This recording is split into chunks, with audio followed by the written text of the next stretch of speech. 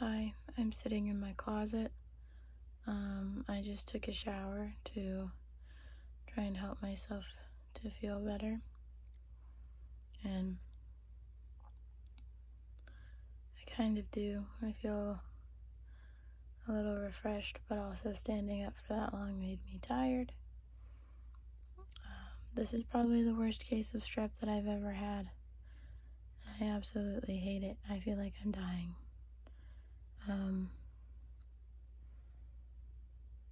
Not gonna lie, I kind of wish my mom was here to take care of me. I didn't think I was gonna have a quiz in one of my classes tomorrow. Turns out I do. So, yay me.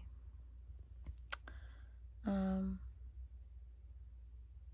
about it. I'm probably gonna go to bed soon. I have a doctor's appointment at 8 a.m. and I don't want to go to it. Wish me luck.